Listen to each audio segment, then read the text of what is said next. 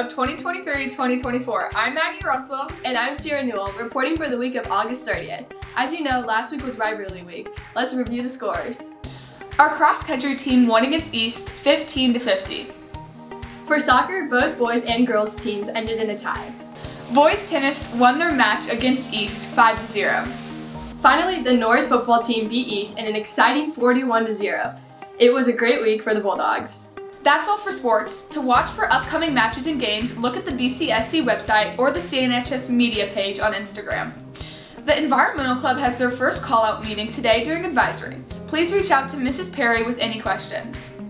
Seniors, if you are not yet enrolled in the second semester senior project class, your proposal is due by September 14th. Reminder for next week, we have both Monday and Tuesday off for Memorial Day and a staff personal development day. Enjoy the extra long weekend. Both Love Club and Key Club are meeting during advisory on Friday. That's all for this week, Bulldogs. Don't forget to tune in next time. Go Northeast!